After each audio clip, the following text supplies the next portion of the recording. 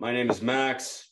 Welcome to Sonic Dorms. Today I have a very special guest, the one and only Steve Negus, who was in SAGA for about 26, 30 years. What would you say, Steve? It was about 26 years, yeah.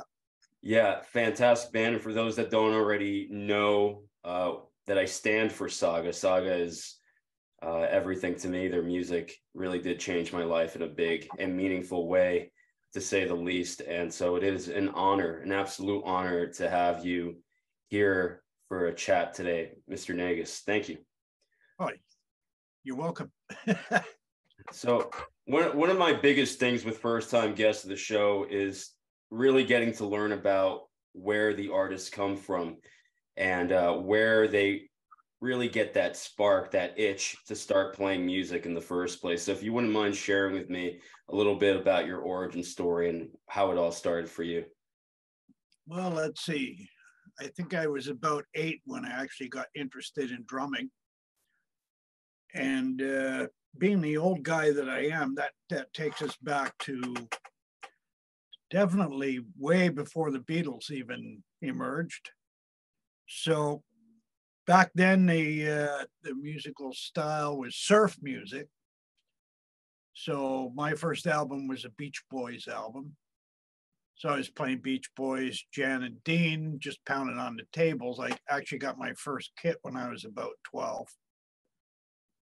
And I was playing surf music and Ventures music. Do you remember the Ventures? Oh, yeah. One of the best. So, yeah, that's when I got interested. And then, of course, when the Beatles came along, it changed everything. So I remember sitting in my living room with my dad watching the Beatles live on Ed Sullivan. And my dad said, there'll just be a flash in the pan. Give them a year, no one will know who they are. So I said, Dad, I'll bet you $10 that they're around for a long time. I actually collected on that bet about 20 years later. So then the Beatles came along, and I had a band and I was playing.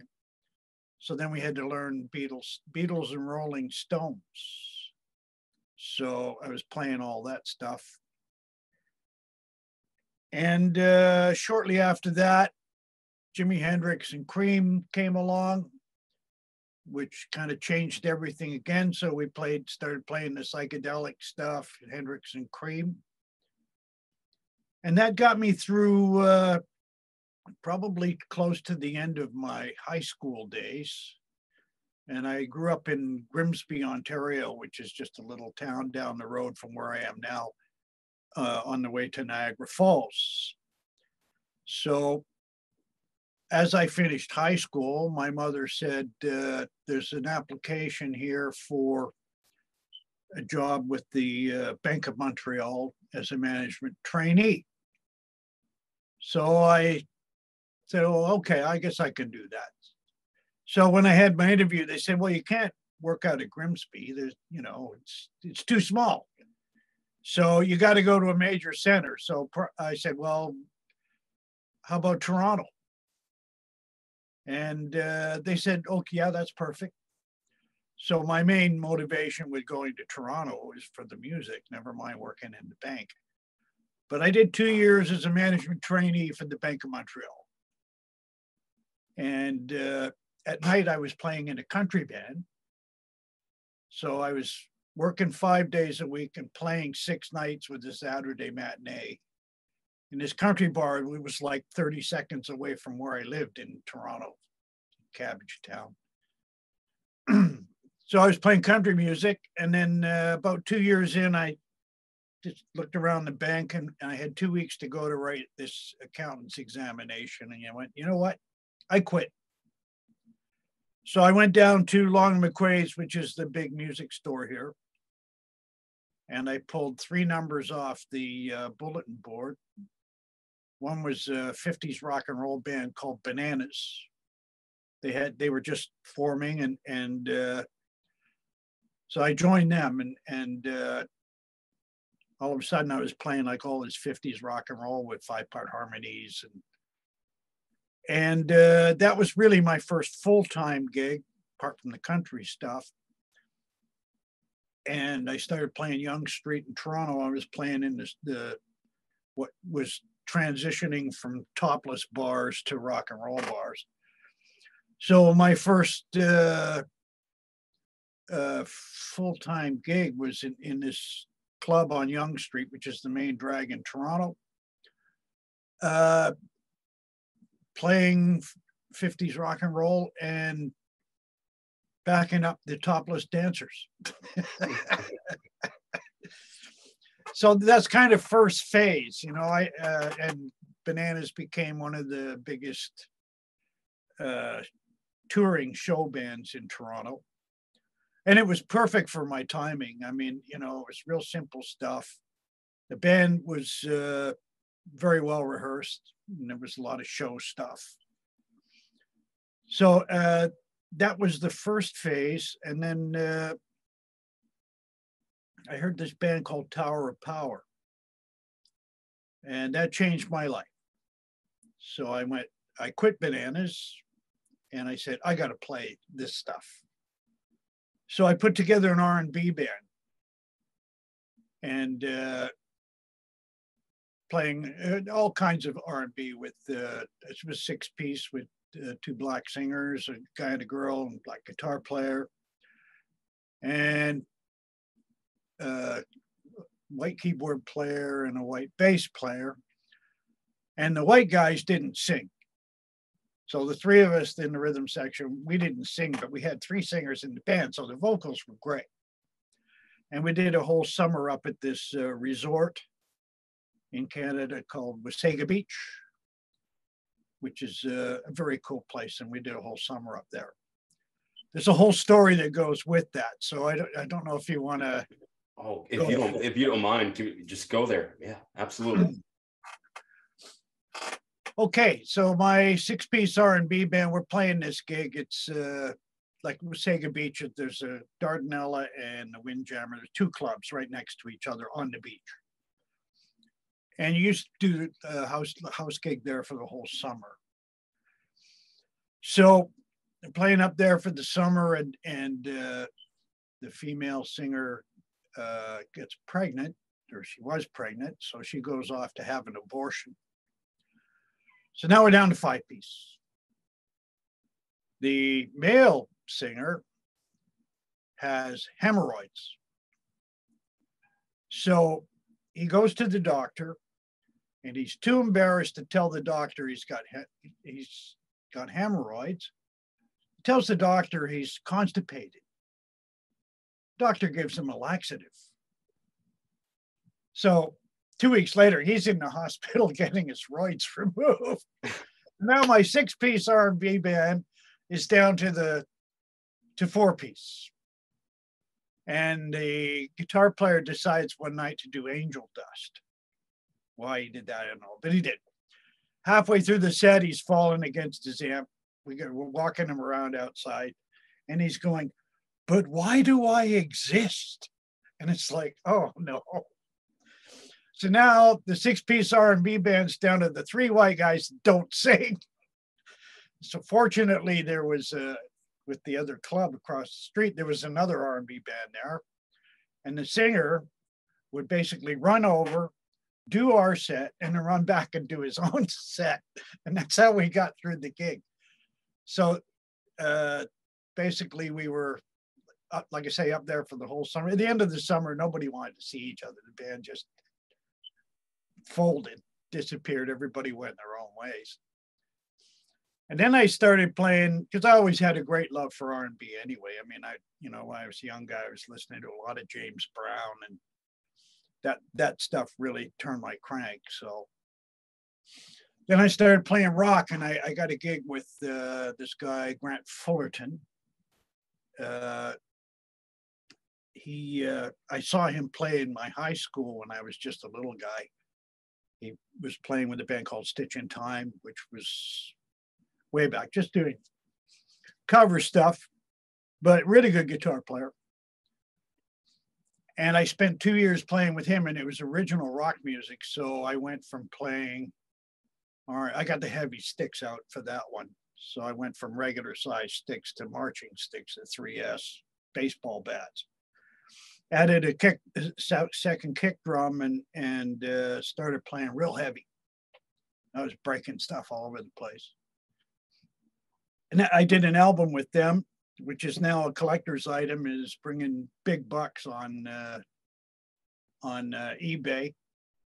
And there's 2 covers for this album, and the covers are both terrible. They're both awful. One's pink, and the other one is some psychedelic crap. But when you listen to it, you can hear the sort of start of where I was going groove-wise, because coming from an R&B background, now playing rock, I brought a lot of my R&B sensibilities across to play rock music. So that was Fullerton Dam, and I was playing all the clubs, basically. At that point, there was such a great club scene. You could work basically every week. And I did that, basically. I was working about 50 weeks a year, right from Bananas on. So I was playing a club in Toronto, and there's at that time, a fairly famous Canadian band called Flood, F-L-U-D-D. They came into the club one night, and the only guy I really knew was the drummer, was a friend of mine. And the whole band showed up except him. And I go, oh, this is kind of strange, because the only guy I know is not there. But I'm sitting with them having a chat, and then Brian, the guitar player, says, yeah, we're looking for a new drummer. I said, oh yeah, who you got in mind? He says, well, I think we found him. He's sitting right here. So they offered me the gig. And I said, well, okay, I need a little time to think about this, because I'd already invested 2 years in grant stuff. So I decided to take the gig. So I joined Flood. And then Brian, actually, he had leukemia. So he had a remission when I joined the band, but his remission broke down and he was getting sick. So we had to stop the band, basically. And from Flood was myself, Peter Rochon, who was the keyboard player, and Jimmy Crichton. That was the rhythm section, and the 2 Pilling brothers, Brian and Ed. With Brian getting really sick, I mean, Ed was in no shape to perform. So we basically folded the band. The rhythm section stayed together and put together the original version of SAGA, which was called Pockets. And we spent 8 months in a rehearsal room writing new album. And Jimmy Crichton had basically formulated the ideas for the stuff that became that first album I see on your wall there. The first song. Yeah. So we spent 8 months writing that album, and I think we put together about 17 songs at that point, I think, and started playing. So and then we went out and started playing. And first gig we did was in Cambridge, Ontario, in this club to about 20 people. That was the start. But then we did the first thing we did in Toronto, we did a simulcast from a studio. And that was simulcast on Q107, which was the big FM rock station at that time. And that was on a Sunday night, and the following night we opened at a club on Yonge Street called the Piccadilly Tube. So we played there 2 weeks straight, and it was just jam-packed. That was really the start of the stuff. Meanwhile, we were recording at Phase 1. I think we did the first album in my drum tracks. I know we did in like 3 days. We did like 15 songs in 3 days. And that ended up, they were supposed to be demos. They ended up actually being the album. So that's what you hear on that first SAGA album. And you're working with Paul Gross, correct? Paul Gross, yeah. Yeah. And you released these records, at least the first three, on a small imprint called Maze Records, if I'm not mistaken. First album was actually initially released by Polydor. And I remember the A&R guy from Polydor hated us. He had just signed somebody else, Garfield, this band called Garfield, who no one's ever heard of since. But he was big on Garfield, and Saga was like, nah, I don't care about these guys are going nowhere. So fortunately through Polydor, the Europeans heard the album, and we ended up getting a German record label with Polydor / Deutsche Grammophon. And because he loved Saga, and actually that's why we started going over there. And we left Polydor and started our own label, which was Maze Records, which is distributed by A&M. And our label mate was Brian Adams. He was basically A&M's pet project, if you like. They really liked Brian. So being label mates, Brian actually came out and opened a tour with us. And here in my hometown, which is Hamilton, Ontario, Brian opened for us here and got booed off the stage because they didn't want to hear pop music. They wanted to hear Saga stuff. So it wasn't a very good blend. But that was the early days. So we were playing, we pretty quickly elevated up into concerts and one-nighters. So we were doing high schools and small halls and stuff like that.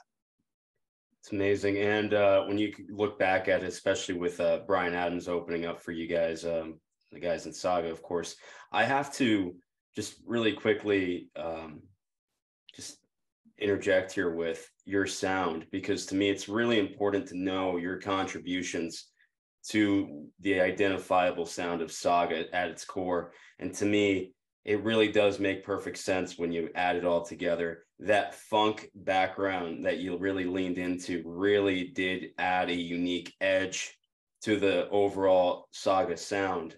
And it's really important on songs like Humble Stance, where you really get to hear a bit of that. You hear that groove, and there's something really esoteric to me about the sound of Saga. You can't really put your finger on it because there's all these different elements that are intertwining that maybe shouldn't work when you put them together, but for some reason it just does. It's really, it's A-grade magic, if you ask me.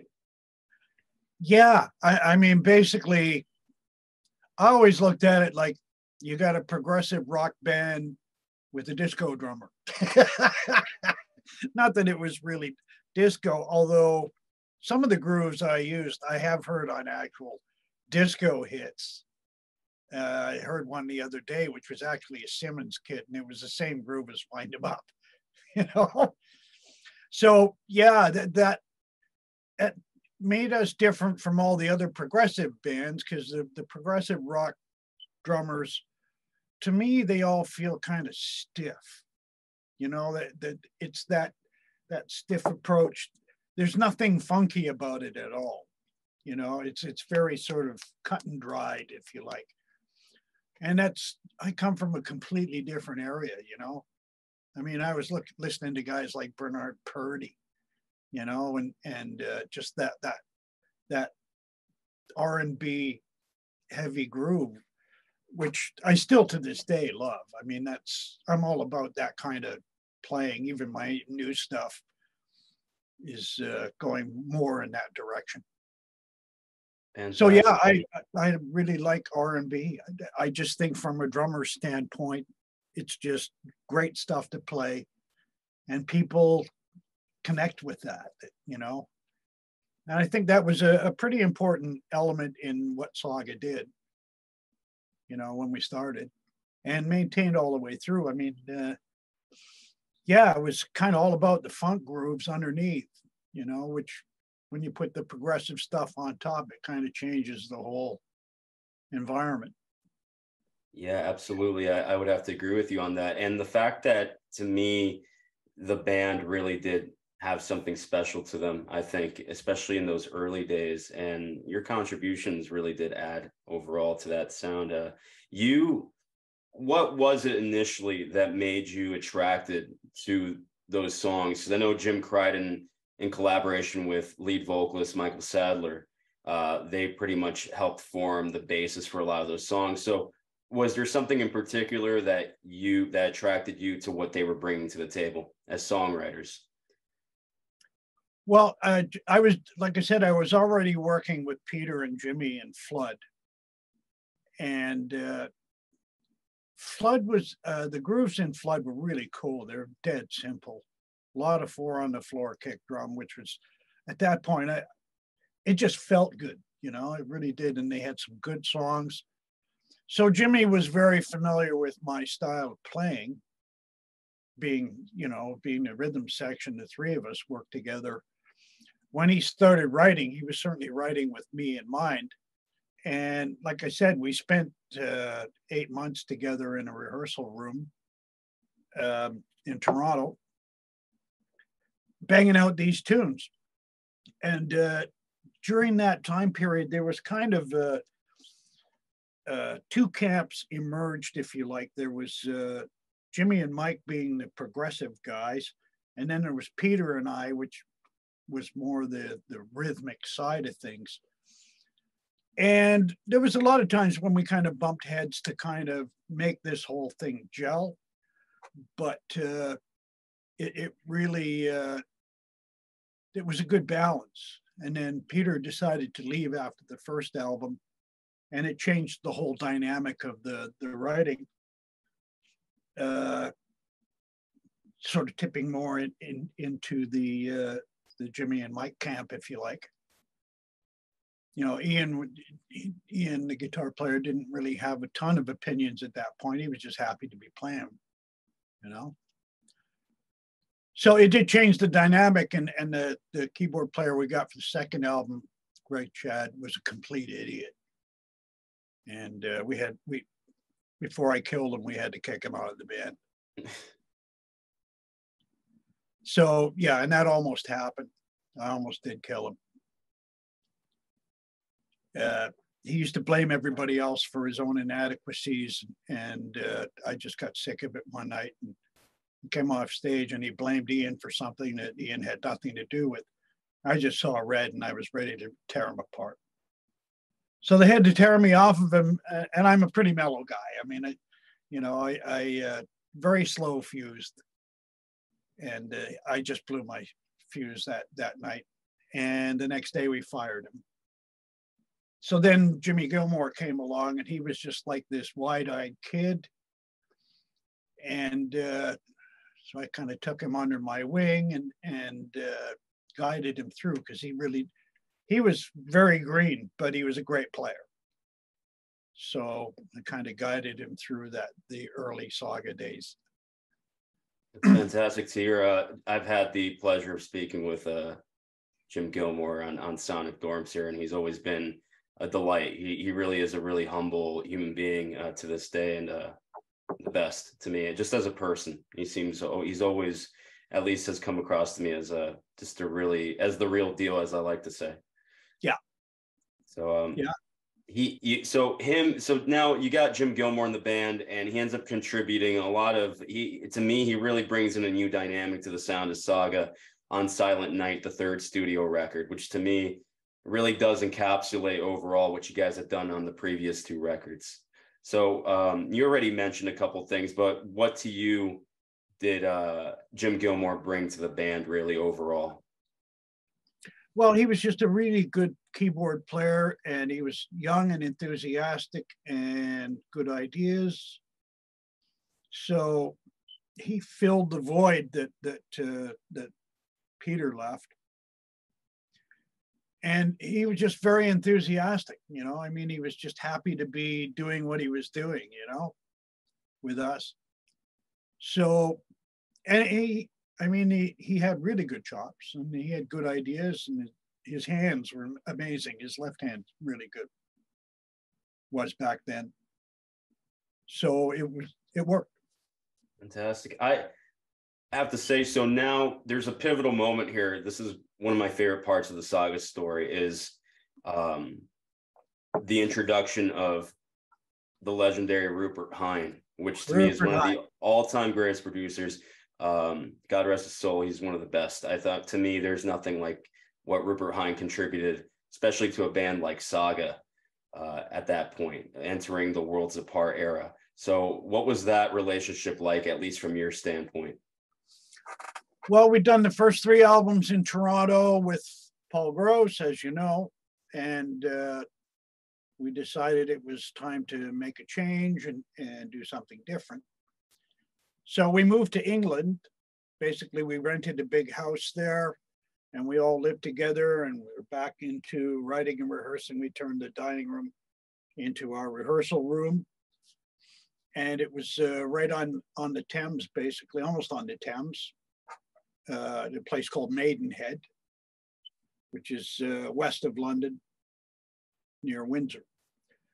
And at that time, we were looking around for studios and production.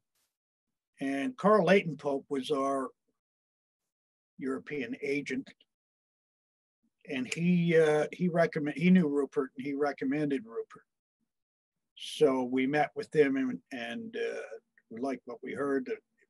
We listened to Immunity, which is a great album. And we went, yeah, this guy seems to be the right scoop. So we started working with him on Worlds Apart.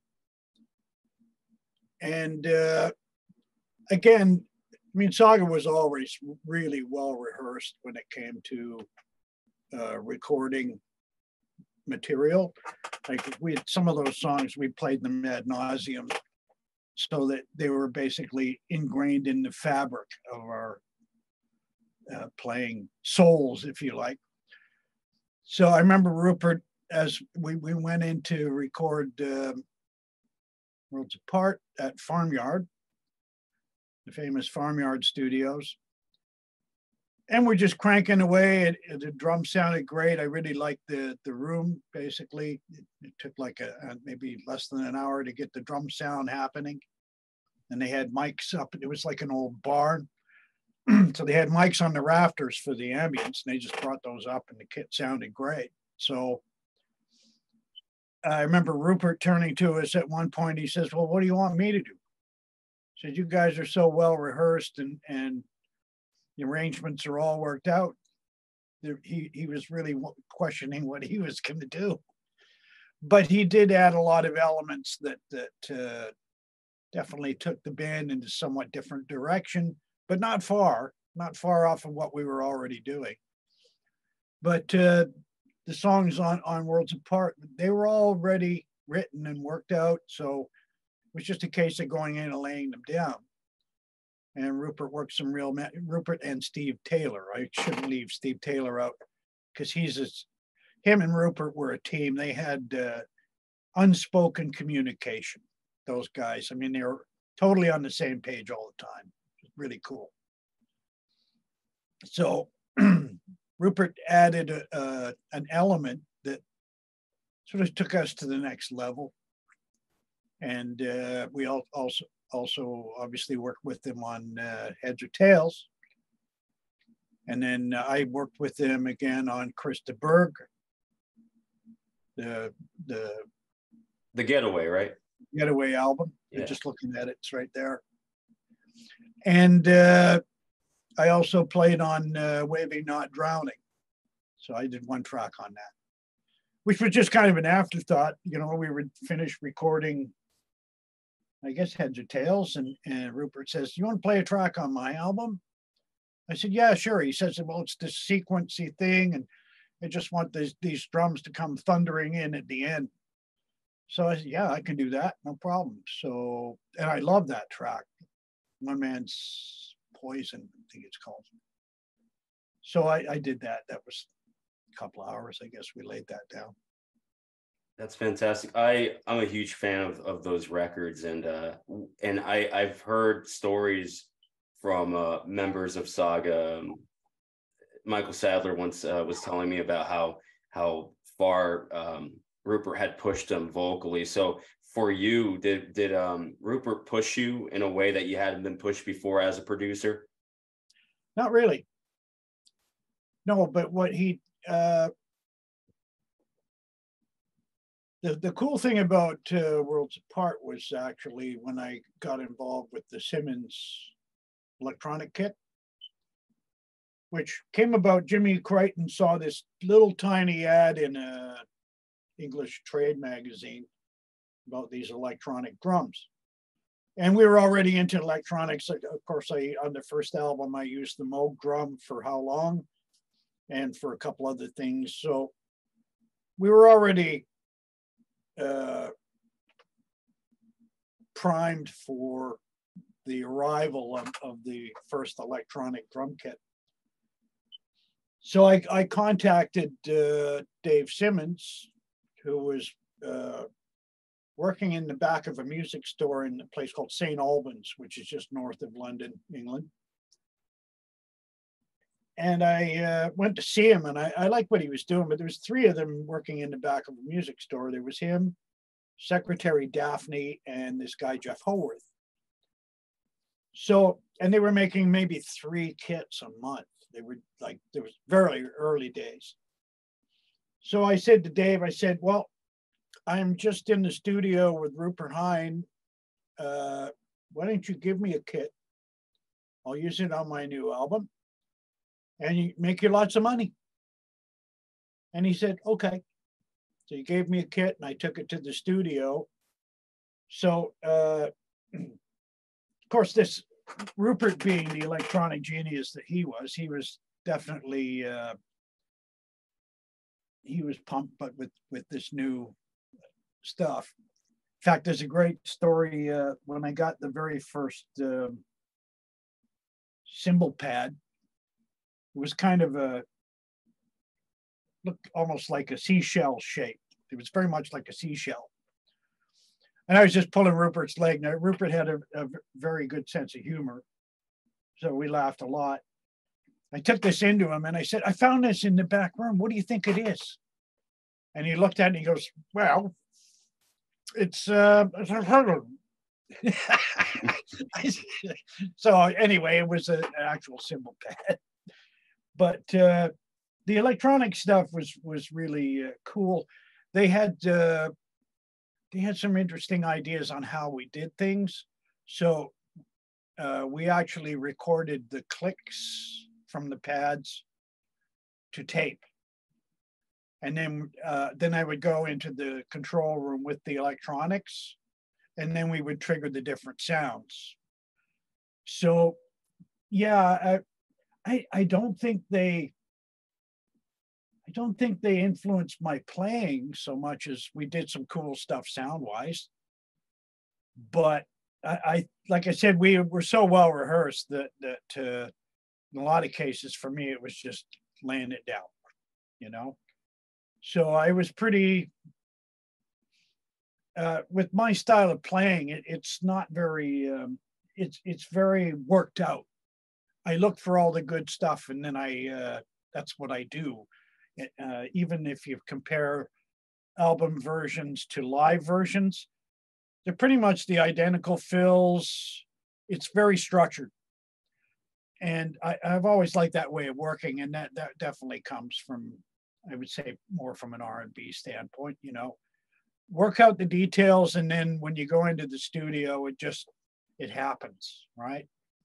You don't have to, you're not sort of guessing as to what you're going to do. So it was all very structured. So, I mean, there really wasn't a lot they could say because I'd already worked out all the stuff that I had in mind, you know. It was just really more a case of how do we record it.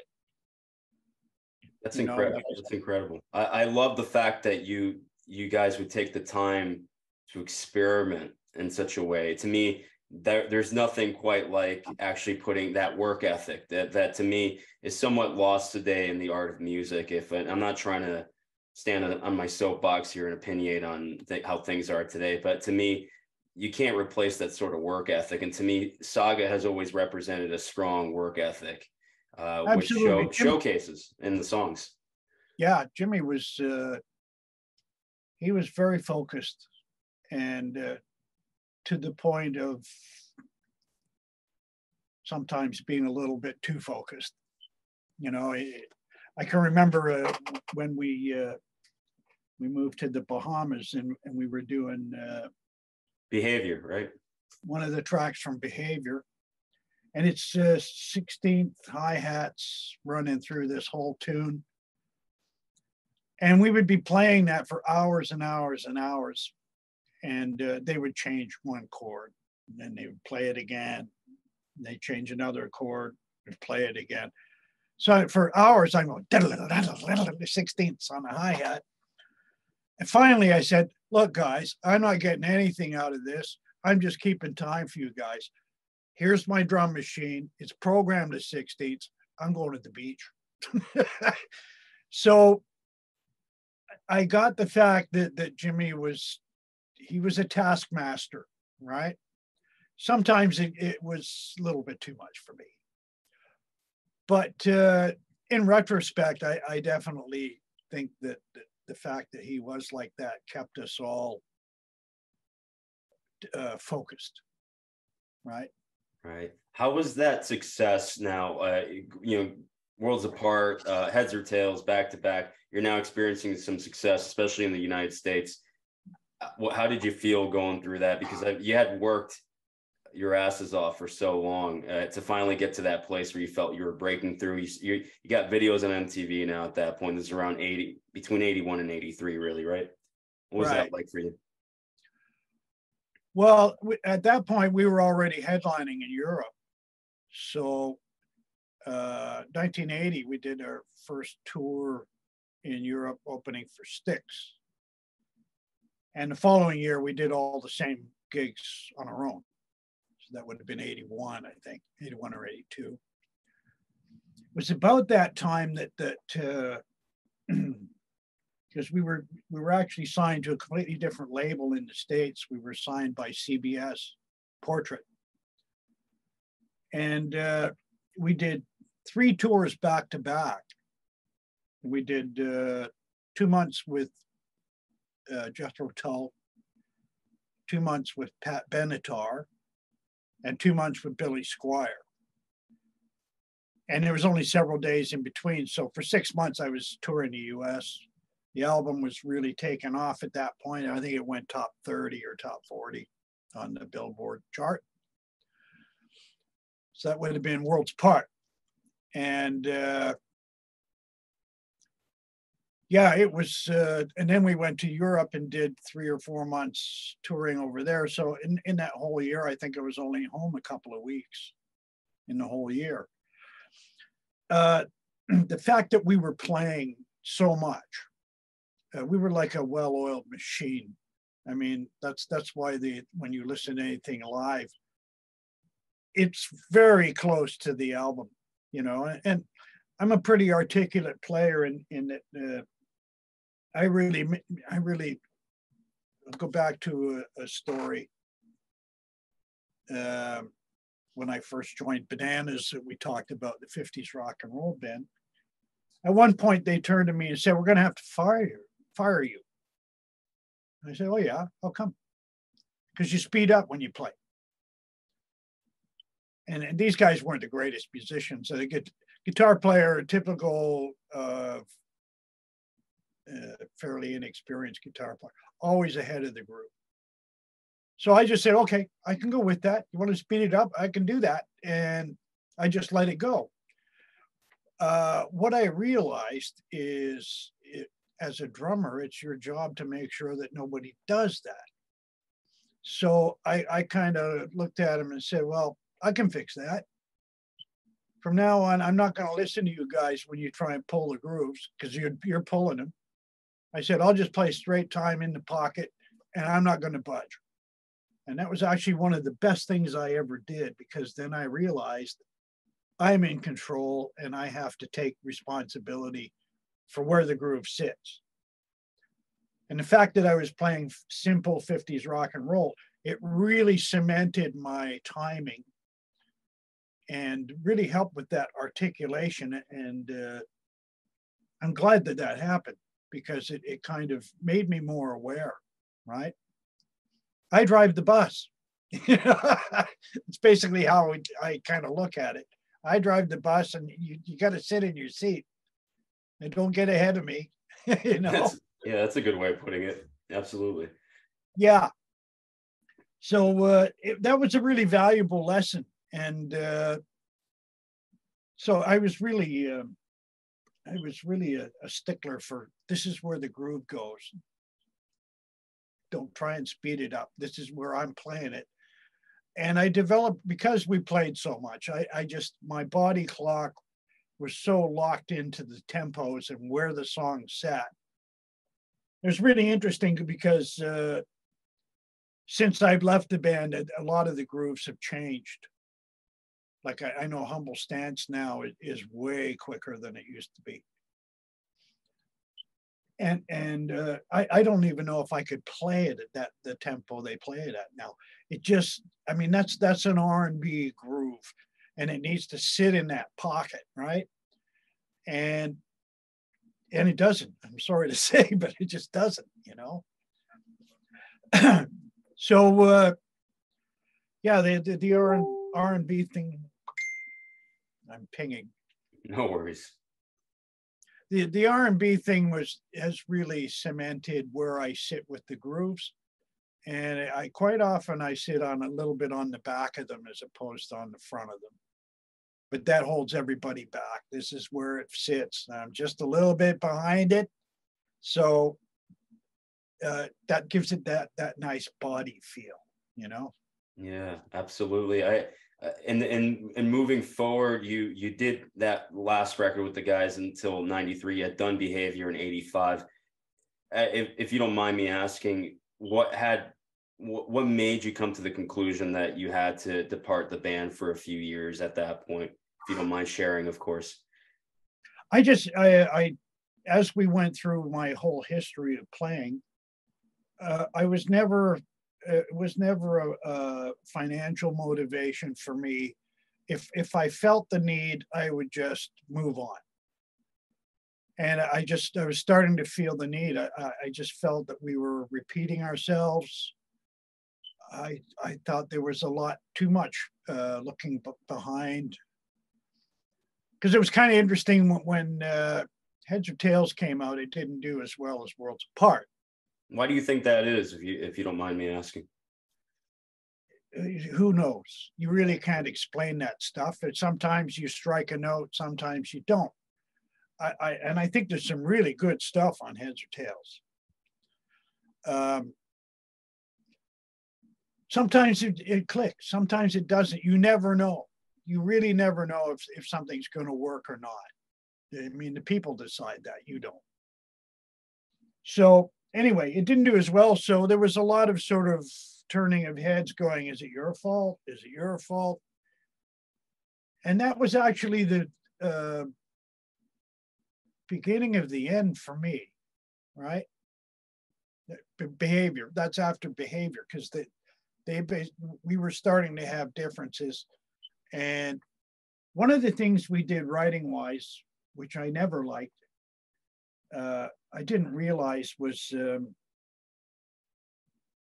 I'll back up a second. When I did the Chris de Burgh album, Chris being a singer-songwriter, he gave me a cassette of his demos and a handwritten sheet of paper with the mood that he wanted to create for each song and what it was about.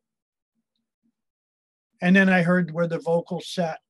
So it was really, and the rest he just left up to us. The bass player was this guy, John Giblin, who played with Simple Minds, Kate Bush, Peter Gabriel, I think. Amazing bass player, really great. So there was the only two of us in the studio with Chris. They brought in Jamie from the Fix to just kind of play guitar, and they never even recorded him. And we started working these tunes out, but I had such a sense of direction from the lyrics that it was a really easy album for me to do, right? With the Saga stuff, if you listen closely, you notice that the drums very seldom react to the vocals, because the way we wrote, I was actually finished recording before I even heard any vocals.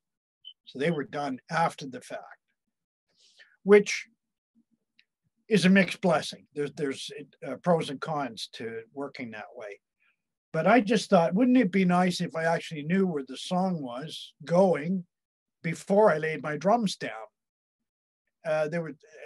So there was a few moments when I would sort of react to Mike's vocal lines and stuff live, which were never on the album because I never knew where the vocals were going. And I think that created the seeds for dissent for me. I just thought I'd like to hear vocals before I start recording. And that was a contentious issue, so didn't happen. So they decided to fire Jimmy Gilmore and myself, because Jimmy was in my camp, or Daryl as we called him. So that's when they fired us, right after the Behavior tour. And then yeah, that was kind of a rough period, if you like. You know, there was some stuff that wasn't very nice back then. Were you okay? I'm sorry about that. Were you okay with the changing of the guard on production also, not having Rupert Hine on Behavior? Well, actually, if we talk about the Behavior album, Pete Walsh was a very good guy. I really like working with Pete Walsh. He was good. The problem we had is we went to this studio in Switzerland, Power Play. Beautiful studio, freaking awful sound. Their drum room was a slate floor, a wall of glass, and stones and glass. It sounded awful. The drums had this mid-range honk, and it was awful, really terrible. We spent 2 weeks trying to get the drums to sound good, as compared to Farmyard, which is a wooden barn. You put the drums up, they sound great. You hit them hard, they sound great. We put carpets down and we put curtains on the wall and we brought in stuff, and it still sounded awful. So Behavior to me is a very uneven album, in that half the stuff that was recorded in Switzerland, drums sound awful. Then we decided not to go back to that studio, and we went to Union Studios in Munich. And that's a big old room, and it sounded great again. For example, the track Take a Chance, which I love the drum sound on that. Yeah. That's the only time I ever did. I split the kit in. I didn't record the cymbals. I recorded them separately. So I did the groove, which was just basically one pass, do da do da ba da ba da. Then I went back and worked out the fills that I wanted to place in, and then added the cymbals after the fact. Also, I mean, I played that rhythm on just about anything that didn't move. That. So yeah, the sound of the tracks that were done at Union are incredibly different and incredibly better than what we did in Switzerland. You're gonna now make me have to go back, because I've listened to Behavior ad nauseum, but I think after this conversation today, and go back and actually see if I can differentiate the drum tracks on Behavior. You can. Okay. Yeah.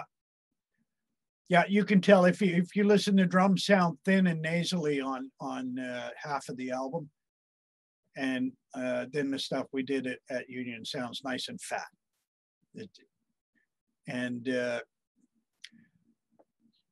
Yeah, for example, Take a Chance, What Do I Know? They were both done in Munich. I forget what else, but there's some tracks on there. I'm not so fond of the songs on that we did the first half either. We just seem to have better material on the second half. But yeah, we were starting to fragment a bit at that point. We were, which it's funny because I think if in the case of anybody creative, eventually you're going to want to branch out and pursue your own ideas. I think that's a natural given. If you stop being creative, you can just go along for the ride. But for me, I mean, I think you'll find it quite interesting when you listen to my new stuff. Because I'm just finishing the artwork for my new solo album, and it's got actually a lot more Latino influence. So I've been listening to a lot of Latino stuff and working that into my grooves. So again, it's very rhythmic, like the Saga stuff, but different again.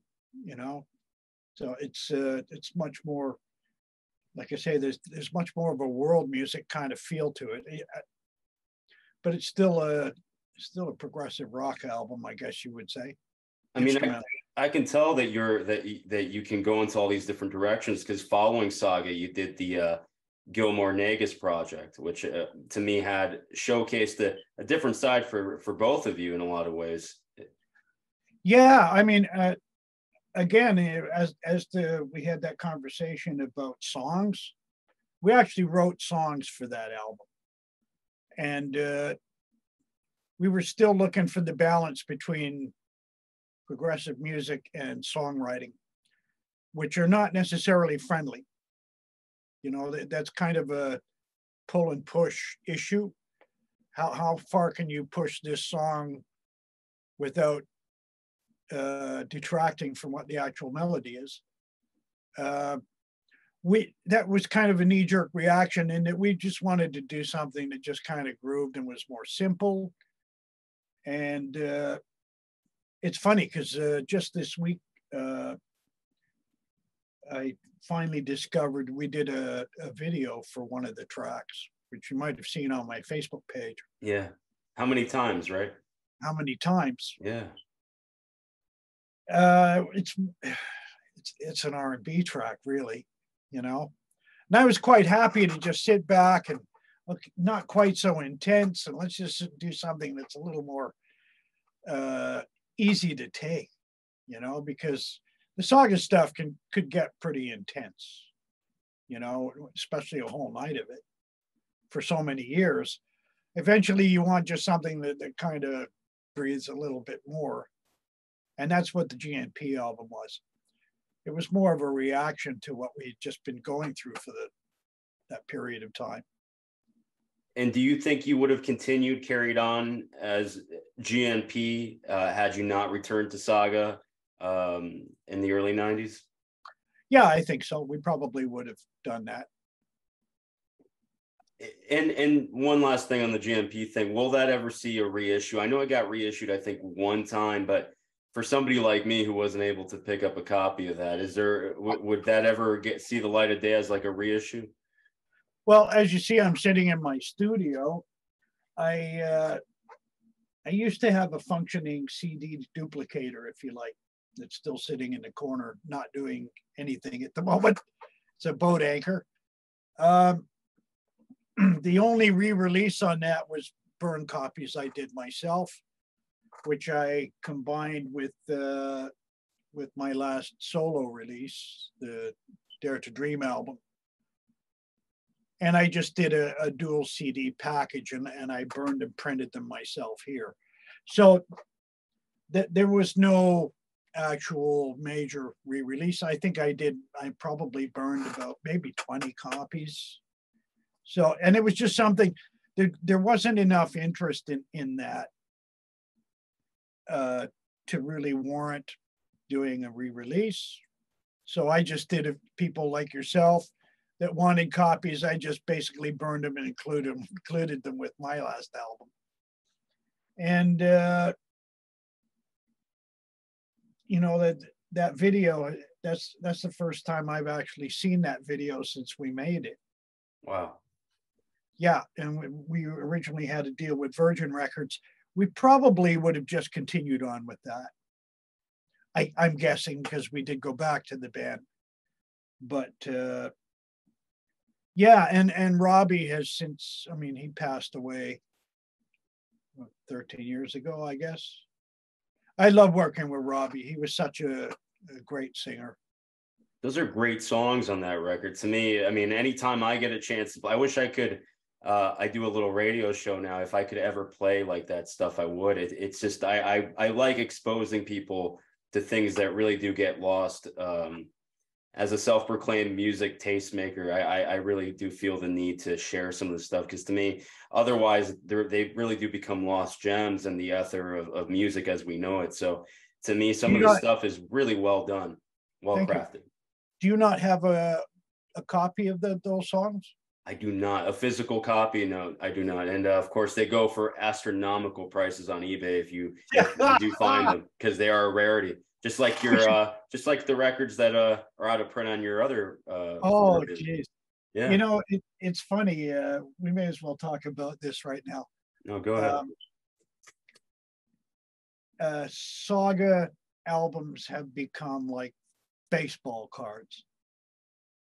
You know, you get a Warren Spahn rookie card. Well, that's the Fullerton Dam Breaks album, and it's rare as hell, but it's awful. The covers, at least, are awful. The music doesn't sound very good, but it's okay, right? But they're going for stupid money because they're so rare. You know, so it's really like that whole collector's baseball cards. It was really interesting because I posted on my Facebook page as I'm getting ready to release my next album. What format do you want this in? And I just posted that on Facebook. 95% said they wanted CDs. 5% basically said they wanted vinyl. And there was a handful that said download. So that's, they want to hold it in their hands. It's that same mentality that made vinyl so popular.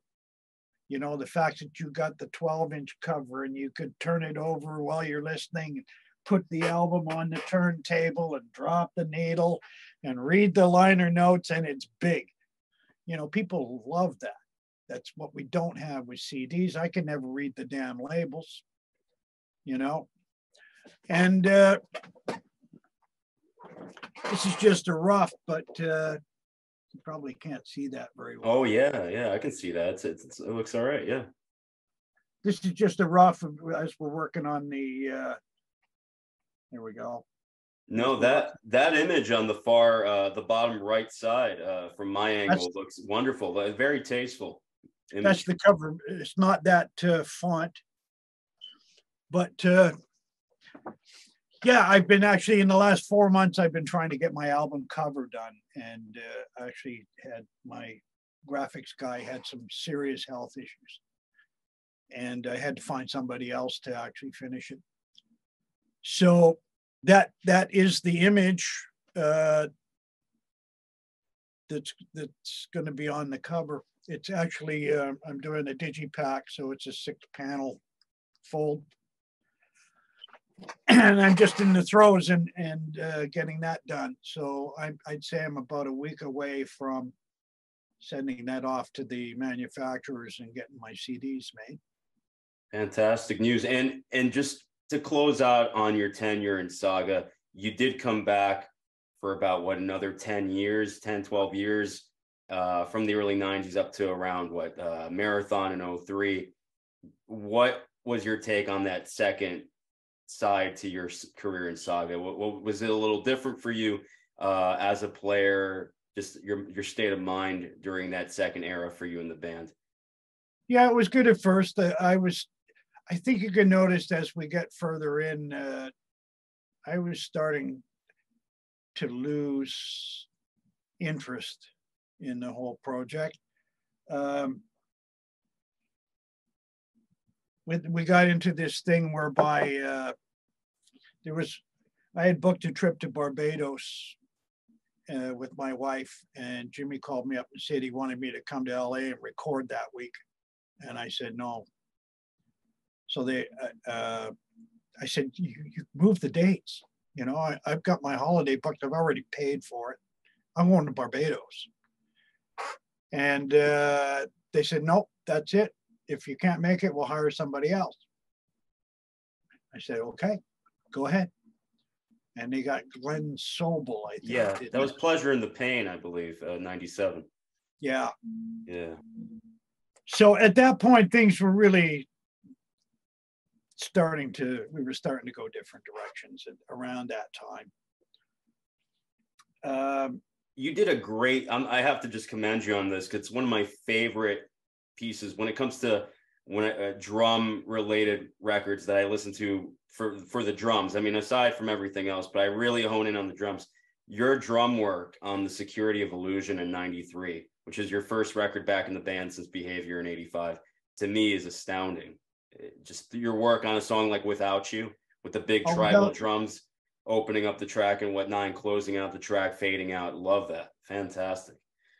Yeah, that whole song was triggered by my drum solo, actually, because I was still using the Moog drum. And I know, we did a second version of Briefcase. You know, the original. A Briefcase, one. Yeah. So what I would do is I would start it with the Moog drum, and it went don't butter da dum, don't butter da dum, don't butter da dum, don't butter da dum, and then Mike and we worked out this whole new version of that, right? So that actually became Without You, and it was really cool. That was fun. It's we had a bunch of drummers come in and all play that rhythm, right? I think it was about 20 guys we had. So that's why you got that really nice lumpy groove, and then the kit comes in over top of that. And so that's where that song came from, Without You. I'm trying to remember what else was on the album. There's so many albums, and the later albums are not as clearly etched as the early ones. Well, another one off that record, Security of Illusion, that stands out for me is, besides Without You, is Once Is Never Enough. I love what you play on that as well.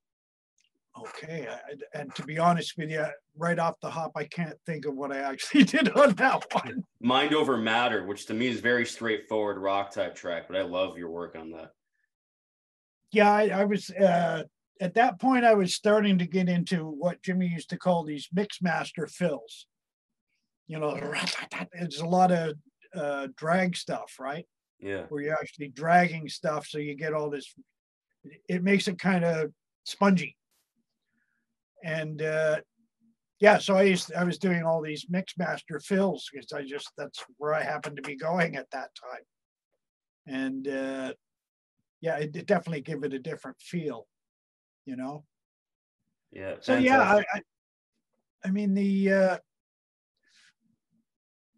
I can't at this point envision Once Is Never Enough. I can't think of what I played on. I would if I heard it.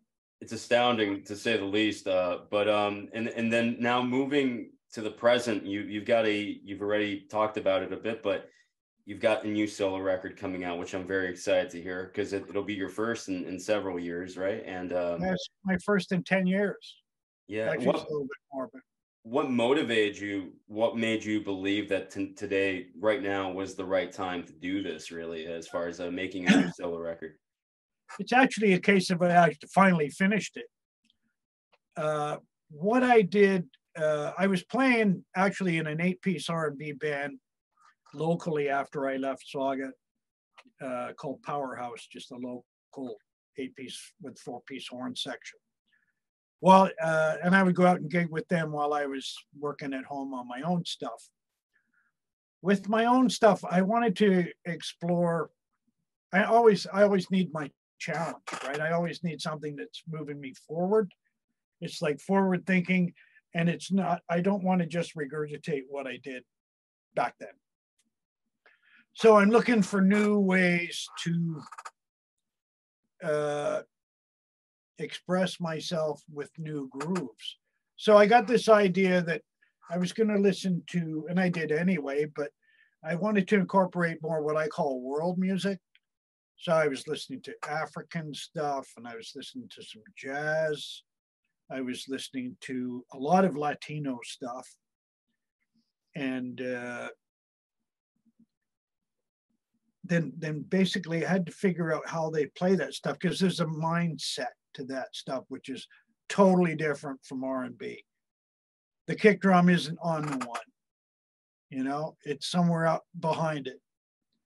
So, and the same with reggae. I mean, reggae I love anyway. I love the island grooves. And to play the Latin stuff, it requires a whole different way of approach and a different way of thinking when applying it to a drum kit, because really it's built on 4 or 5 percussionists all playing different rhythms together, right?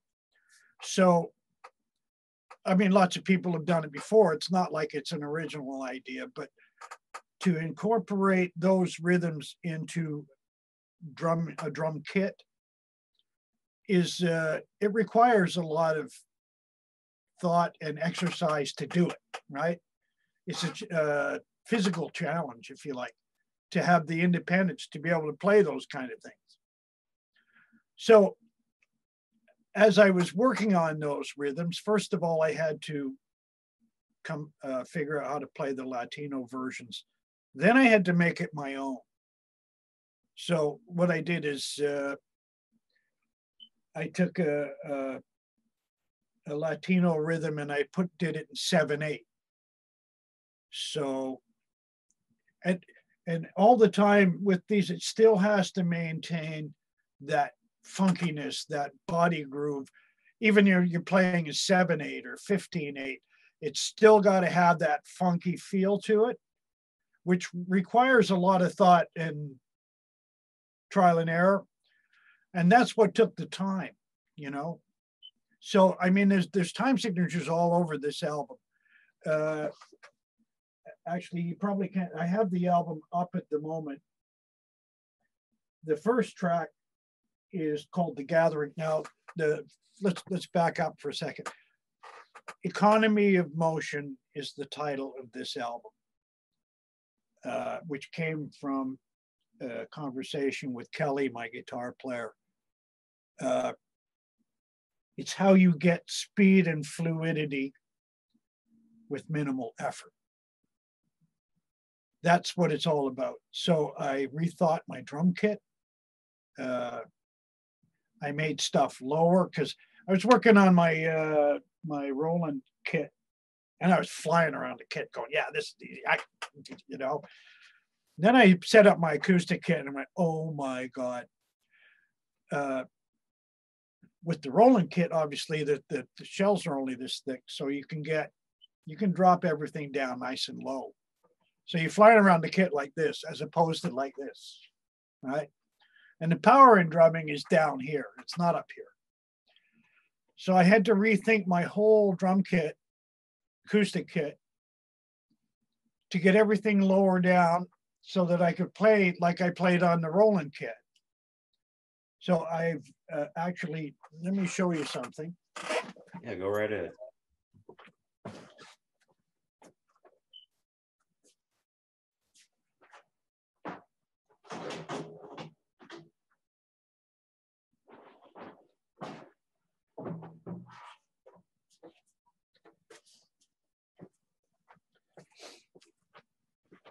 In the meantime, I switched from DW to Pearl.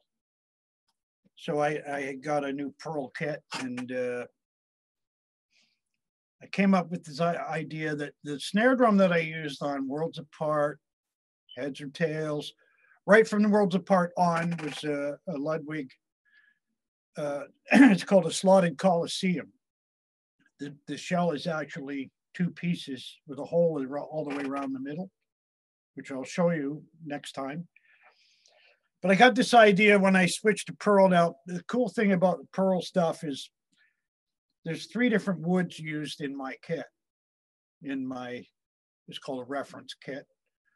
They use birch for the small toms, then they maple for the mids, and then they add mahogany for the kick drum and floor toms. Mahogany is a warmer wood, maple's a mid-tone, and birch is bright. Well, I started to record with that kit, and I went, I need more attack. So because that snare drum was split in the middle, I love that thing. It's like a cannon. It's so freaking loud. It's the loudest snare drum I've ever seen. This thing is, I still use it. So I decided to do a whole kit, split shell. Wow.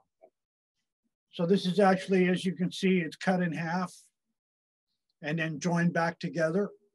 And it has obviously this air vent all the way around. And this sounds freaking awesome. So that's your, that's all you put that together. I did. I actually, I didn't want to tell Pearl I was doing it. I said, you know, yeah, I'm new to the Pearl family. I got my high-end reference kit. So I didn't want to tell them I was going to color their drums in half, you know. So what I did is I bought this is a Pearl Vision kit. This is all birch. And I bought just a 5-piece kit from a buddy of mine. And then I took it to my drum guy and I said, cut them all in half. I want shallower shells because I want to get them over my bass drum. So on the rack. So I was originally thinking of going to a 20-inch bass drum. I used a 22. And I thought, no, I love the sound of a 22. So I can't change that. I've got to make the toms shorter.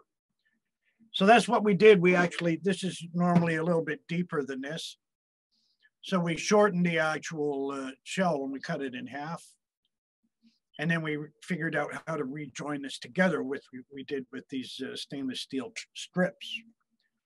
I was originally thinking we would do like a plexiglass that so you wouldn't see it. So it looked like it's actually floating, right?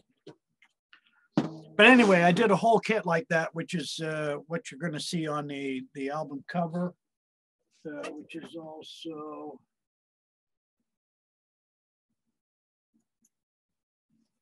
I don't know if you can see that. Oh yeah, I can see that. That's my studio kit, which is just out there. And I have a whole set like that. They're all cut in half. The bigger drums, what I did is I ported them because I didn't want to sacrifice the integrity of a big shell. So this is a whole new design kit. And as far as I know, no one has ever done this. And I was very hesitant to mention to Pearl that I was cutting their drums in half.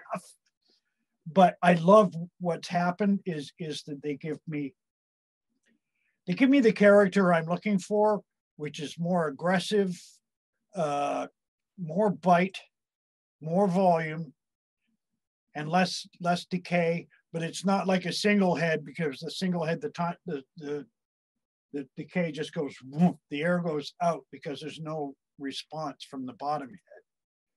And this is somewhere in between, and I love it. And it's all birch. So for years I only used maple. Everything the Ludwigs I played were maple. The DWs I played were maple. So going to Pearl, this kind of opened my eyes to some new things. And I really love the sound of the aggressiveness of the birch. You know, the kick drum sounds awesome. So that's what you're playing throughout the entirety of this new album, correct? Yeah.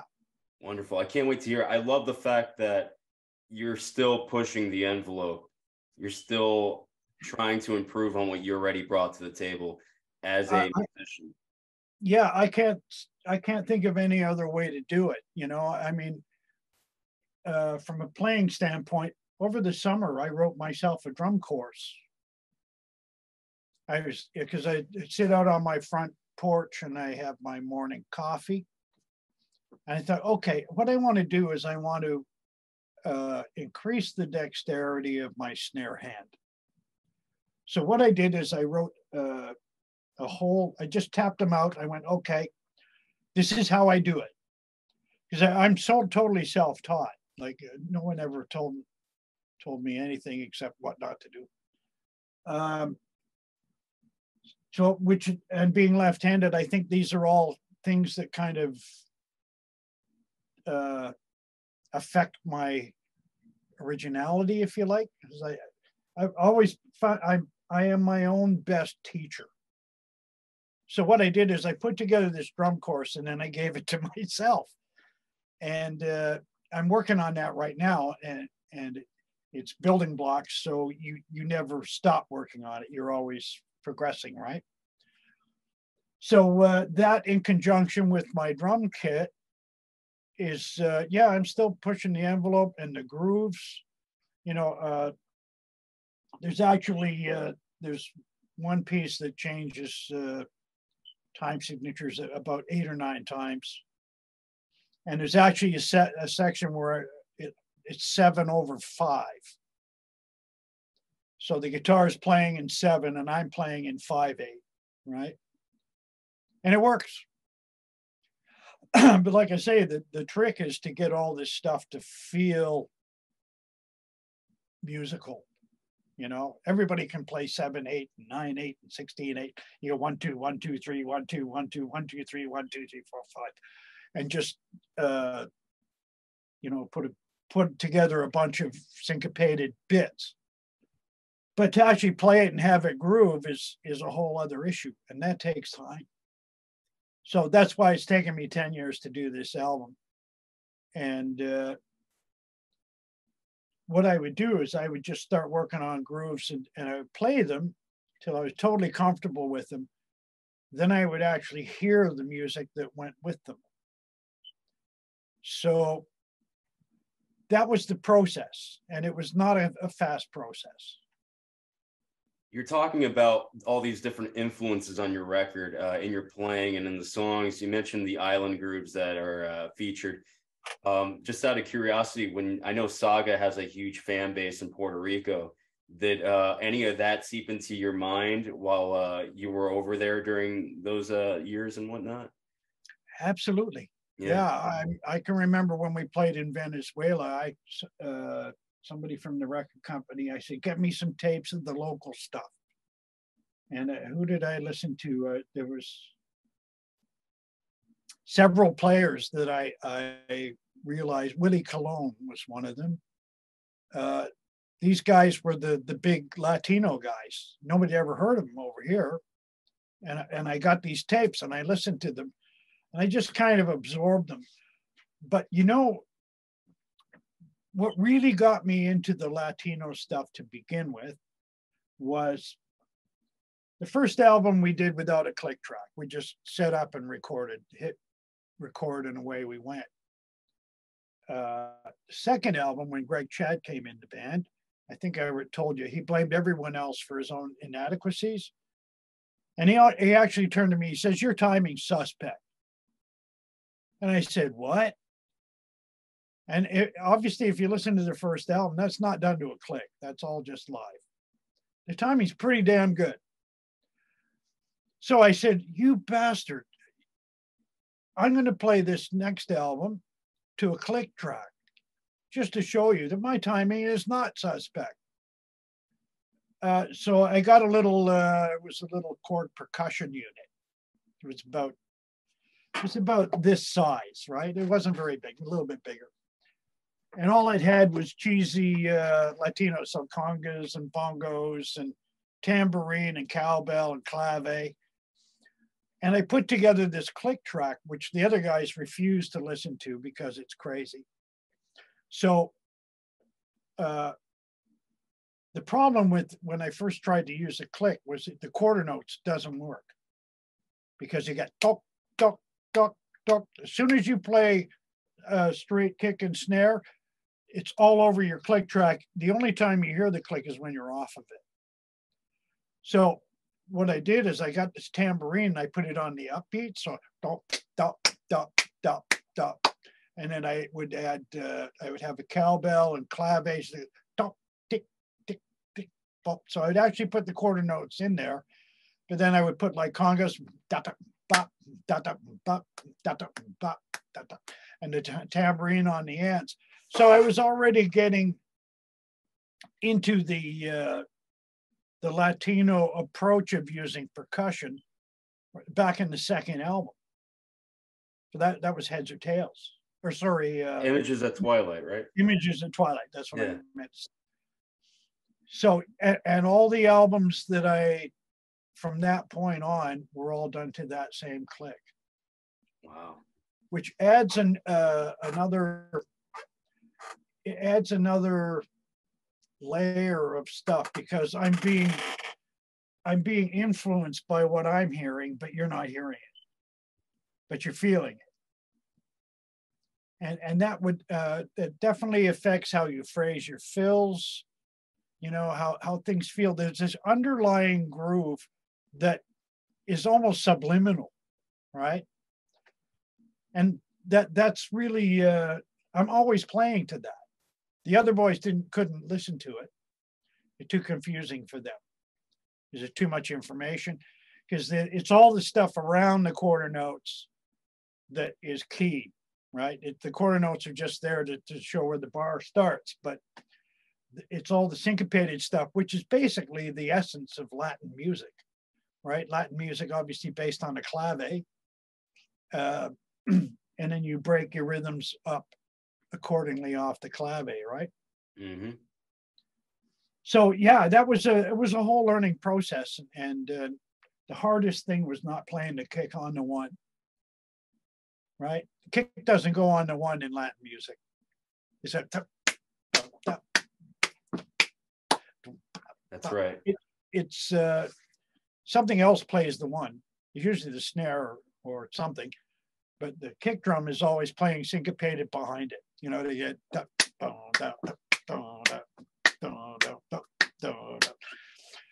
and it's a really cool syncopation, but most rock guys don't play like that. They don't think like that either. And it was cool. Did you ever hear the reggae version of Humble Stance? Yeah, once. It's been a while, but yeah, I always, to me, it really did break out what to me was already there, because to me that song already had a tinge of a reggae sort of influence to it. So the fact that it went there almost seemed organic, like an organic just thing, right? Yeah, that was just an idea I had, and it was really cool to see the confusion on people's faces. Yeah, when we started that. But one of the things that was really funny is Jim Gilmore, being the white guy that he is. He obviously doesn't have the same influence. Like, I love the Caribbean. I love the islands. In fact, I'm off to Costa Rica again next month. I love the island stuff, but reggae, obviously, the kick drum falls on the 2 and 4, not on the 1 and 3. And when I would start that rhythm for that, so he always felt he couldn't hear the kick drum as being 2 and 4. He heard it as 1. So he would always come in backwards. Right? So I'd have to flip the groove around. So but that's just a case of the influences that you have. We don't always have the same influences. Right. So that was a case where, that was obviously my island groove coming through. Steve, I love everything I'm hearing about this new record. I have to hear it as soon as possible. Is there a release date yet for it? Well, like I said, Beanie just sent me what is presumably the final artwork this morning. And he took it to the printers today. We'll get it back probably tomorrow. If it's good to go, then basically I'm off to the CD manufacturing plant. The master's done. It's over there ready to go, the CD master. So I've just been held up with the graphics. So I would venture to say that it's probably on the outside, it's going to be a month from now. What I do have is I have the album up on Dropbox. So I can send you a link to that. Just by all means, please let me know when it's ready to go, because I would like to, as well as I would love to hear it on Dropbox, but I would also like to purchase a copy for your hard-earned work, because I do believe in that and supporting all the artists that I admire, and you're one of them. So definitely want to Cool. make sure you're compensated for the 10 years, the decade that you put into this record, which is a labor of love, right? So it is. Yeah, it's all about making the music. This is the first time I've done an album completely to please myself. And I'm actually glad that I did, because it empowered me to do things that I wouldn't normally do. If I was trying to have commercial success, there's a lot of things I wouldn't have done the same. And a lot of these they're almost like musical jigsaw puzzles, because there's kind of like the Gentle Giant stuff, where you get these really unusual rhythms and they fit together. There's a lot of that going on this album. It's good news. I can't wait to hear it. Yeah, I'm certainly pleased. It's time that I got this stuff finished. It's taken a while, but it's all about the journey. So, finally, I'm just going to put this out because I finally finished it. But it took me 10 years to do this one. So it sounds to me like it was an all-encompassing. This is like something that is an all-encompassing demonstration of who you are as a master musician. And I would say so, because I actually played most of the keyboards on this. I played acoustic guitar on one track, which is I did all the guitars, and there's lots of them. On the opening track is actually orchestral version of the theme, which I did, and we did 100 tracks of vocals on it for the choir, which was myself, Al, who sang on my last album, and my wife Nicole. She sings in a female barbershop group, so she's a singer. The three of us did 100 tracks of vocals on this. So, and that's only in one little section, right? But wow. It's really cool. I basically did whatever I felt was would be cool. And there's the orchestral version opens the album. There is an acoustic version of the same thing, which I did all the guitars on, acoustic guitars, which is the same theme, but you won't realize it unless I tell you, right? After a ton of listenings, you might pick up on it, but it's exactly the same theme, which is presented in the orchestral version. I actually wrote the acoustic version first. And then I went, okay, I want to do an orchestral because this got to be big. This is, it's go big or stay home and stay home. Right.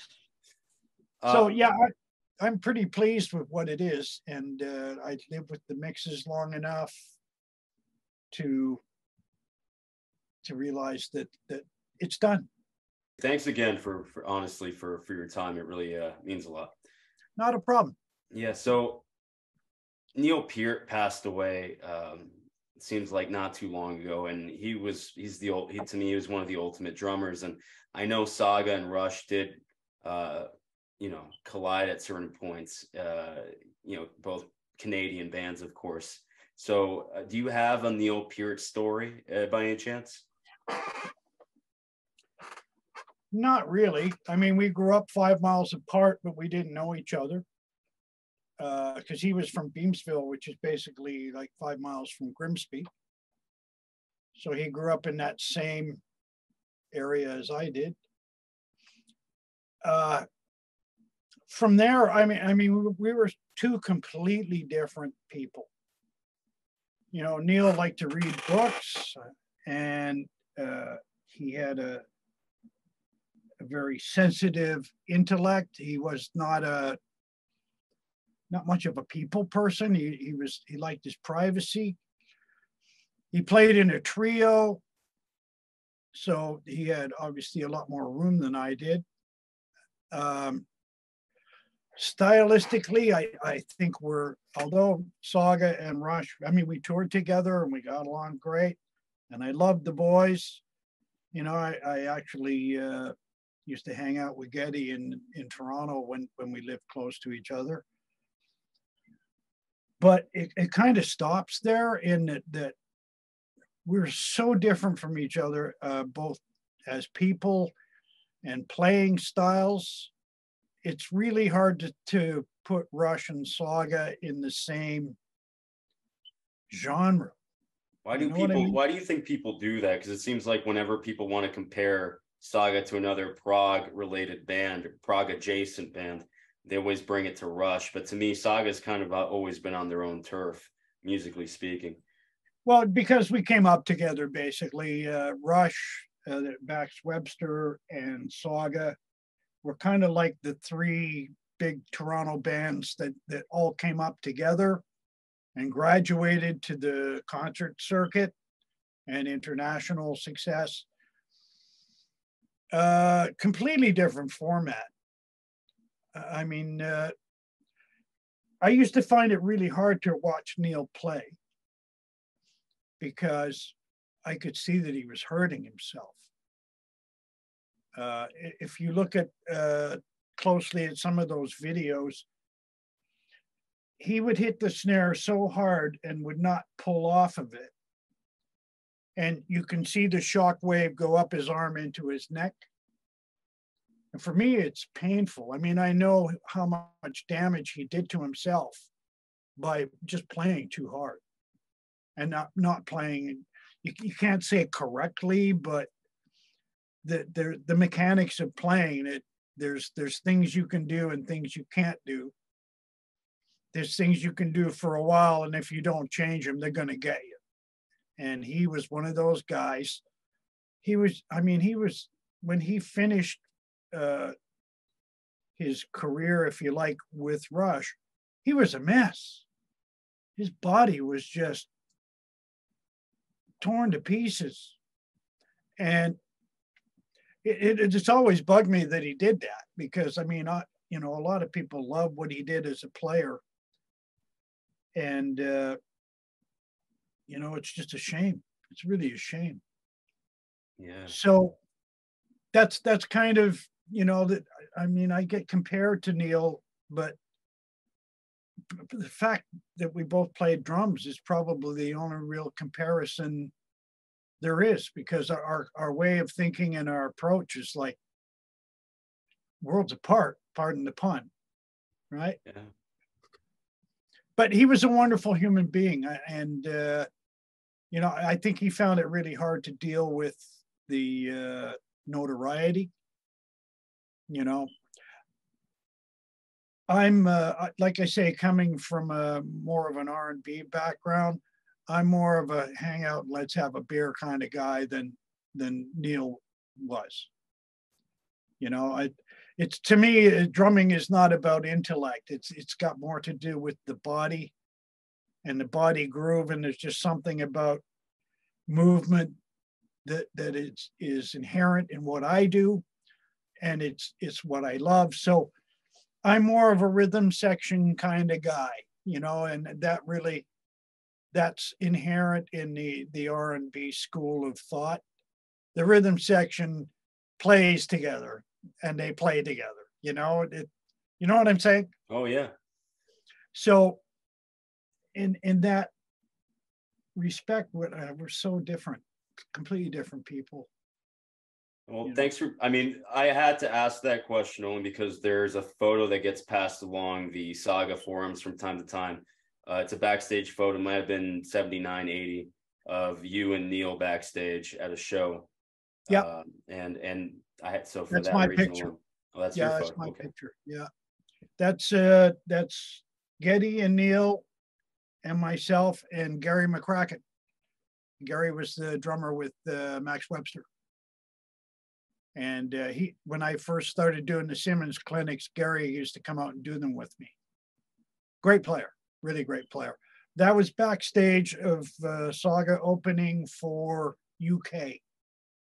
John Wetton.